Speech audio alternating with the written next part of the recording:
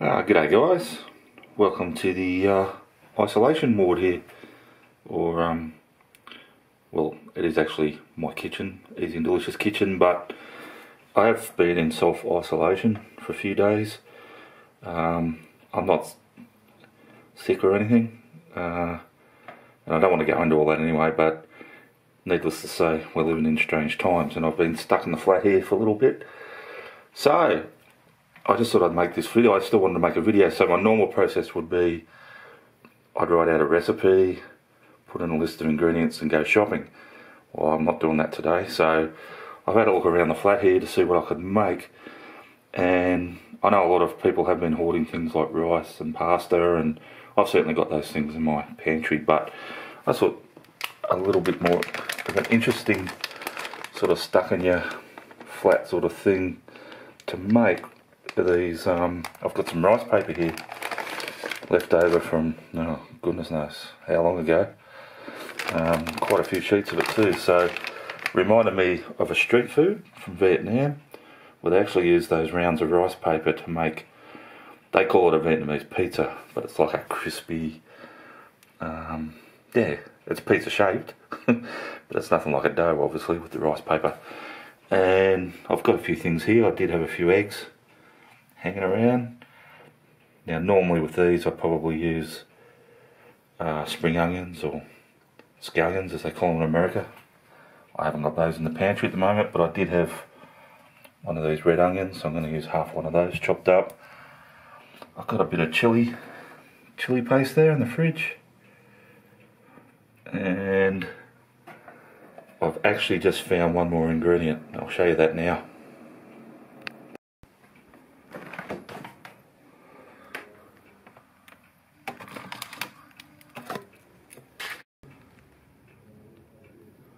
Alrighty guys, obviously when you're foraging around in your kitchen, your pantry, another great place to look around is in your freezer.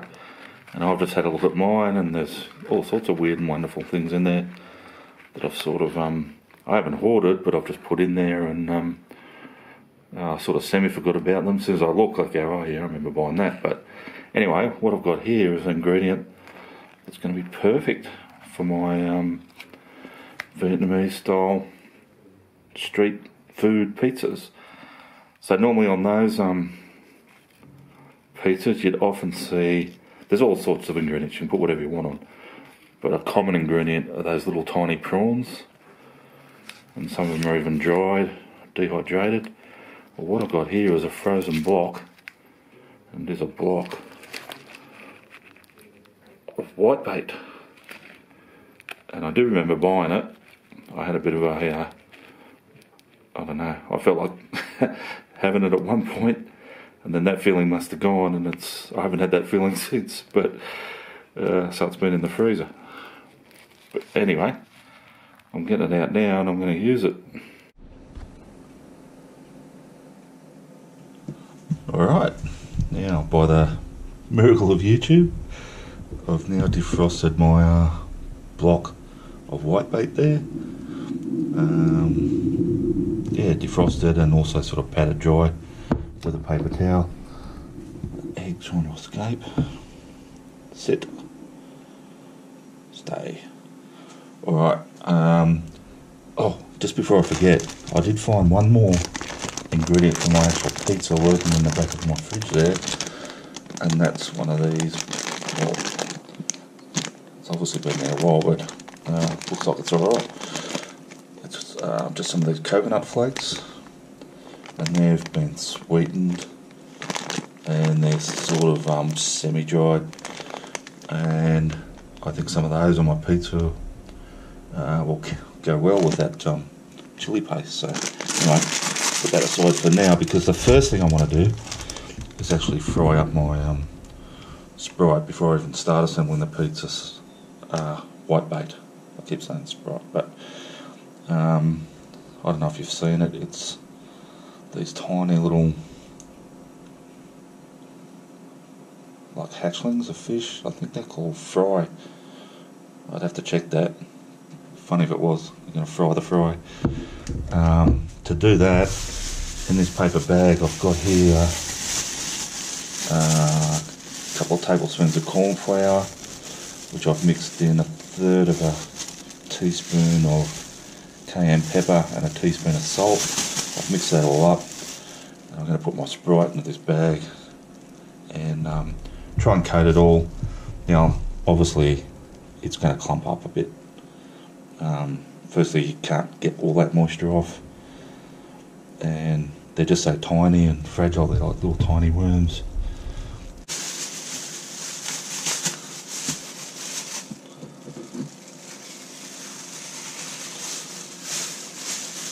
Get that in there.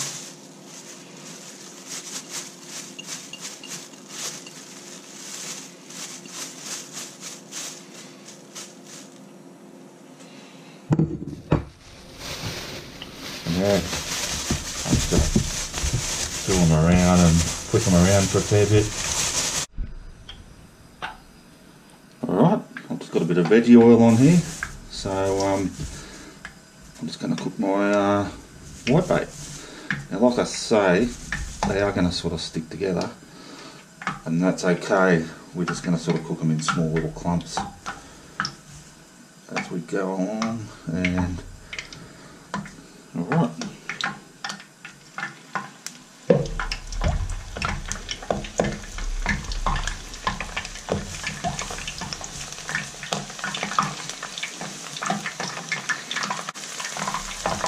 Sort of break them apart a little bit, but best you can, but like I say, that's pretty good. And I'll probably need to do these in a couple of batches as per usual.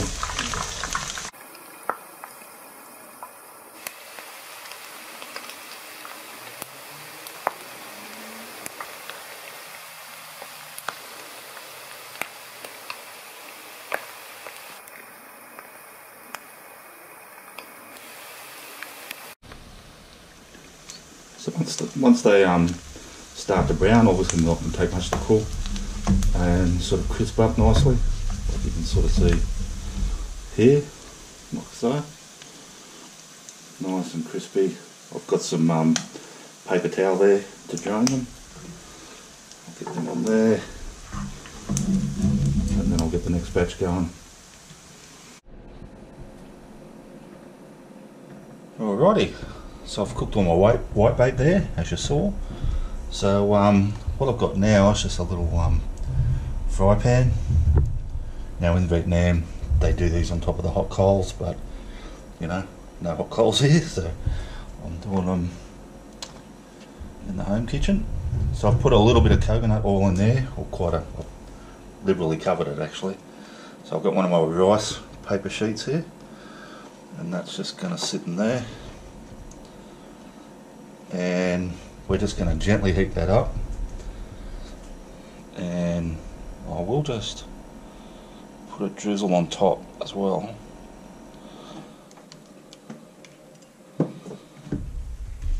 And we'll just rub it on the top as well. You could just do that. Probably the easiest way. Right, let's get to work. So I've got here half of that red onion that I've just chopped. Like so. And I'll get a good spoonful of my chili paste. Do it to your own taste. I'm actually thinking I found some sriracha as well, which is usually in my fridge.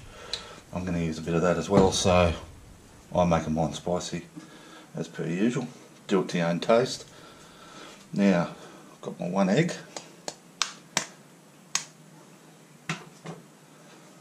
And actually just move that aside a little bit. And we'll put our egg on top, like so. Don't worry if it goes everywhere. Now what I'm going to do is just gently sort of mix that egg up with my spoon, along with my chili, a bit of my onions, and just sort of gradually work it over the whole top of this bit of rice paper.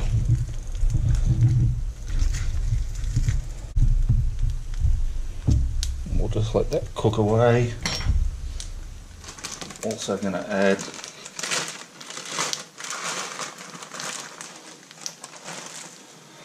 a generous sprinkle of my coconut flakes.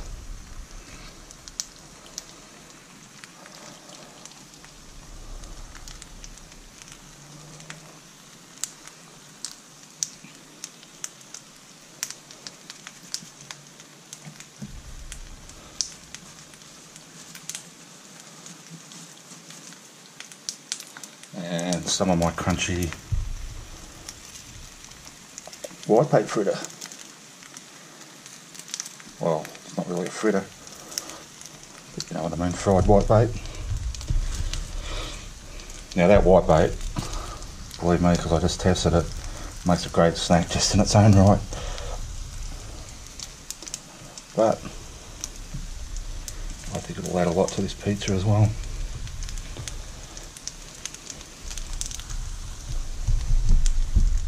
Now, I think that's looking pretty good. The last thing I might add to it, now I've just got here just a bit of store-bought normal mayonnaise. The ideal mayonnaise would be some of that Japanese Kewpie, but I haven't got that at stock at the moment.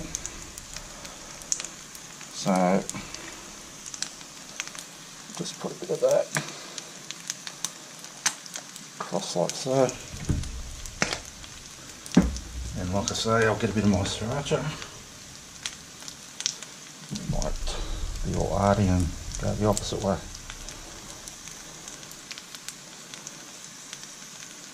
Like so. Now I'll just let that cook until that base has sort of gone nice and crispy, or crispy-ish.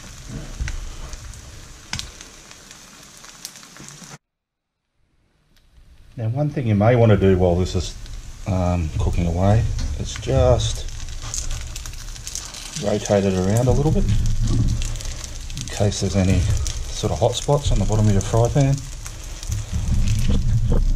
so we get a nice even cooking.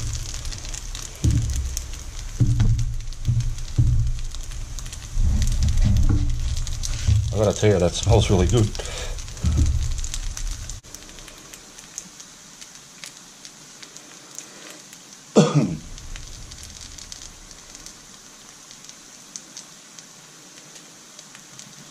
Now as that's cooking away, we sort of need to decide, now there's two ways you can go with this as far as serving it goes. Now I'm going to do it Vietnamese street food style, which is basically I'm going to attempt to lift it up, fold it in half and then cook it for a bit longer on each side.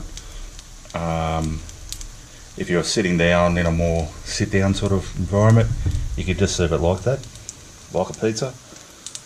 And I've seen them, they cut it up with scissors into sort of little sort of pizza triangles, but I've really got no need to do that, so I am going to attempt, without spilling everything, to fold mine. And I might get another little tool here, because he's a slippery little sucker, to fold it over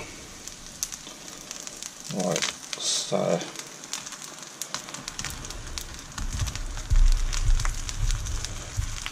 And just cook it for a tad longer. As you can see, it's looking quite cooked as it is.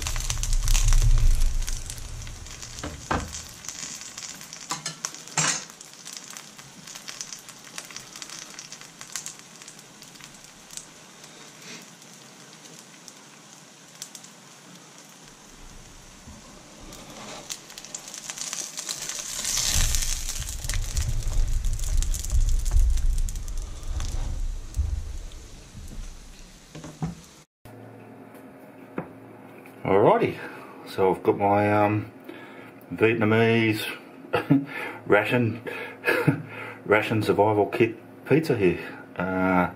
I must say, I'm really happy with the result. Looks fantastic. Now, again, street food would be served folded over like this, but to be wrapped up in, you know, yesterday's news, a bit of newspaper. But I'm eating this straight away now, so let's grab it. It's still hot. Hot as. It's got all that bits of crispy fish in there, as you can see. I don't know if it's going to focus today. I'm not sure if that's focusing or not, but anyway, looks a treat, and I might actually lift the plate up if there's any spillage.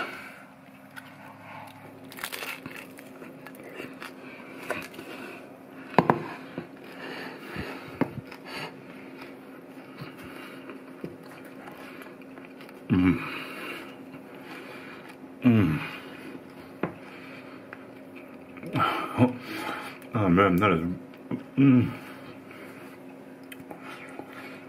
is really good.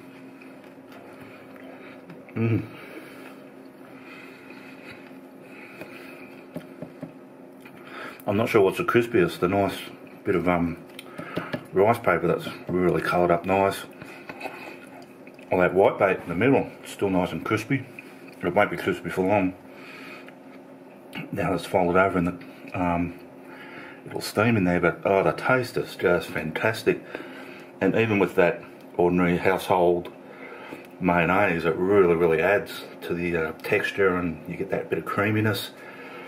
Definitely got some chilli in it. Not as bad as I thought it would be, but it's definitely there. With the chilli paste and the sriracha sauce. That's a really surprisingly good compromise. Alright guys, thanks for watching. Thanks to those who subscribed as usual. If you haven't subscribed, can I ask you hit that subscribe button? I had one unsubscribe this morning, don't know why. You know, you tend to notice when they unsubscribe when your subscription numbers are moving up like a glacier. It's fast, a slow moving glacier. So it's quite noticeable when it goes down one. Anyway, that's just, yeah. It's no big deal. So thanks for, like I say, thanks for watching, and I'll see you all next time.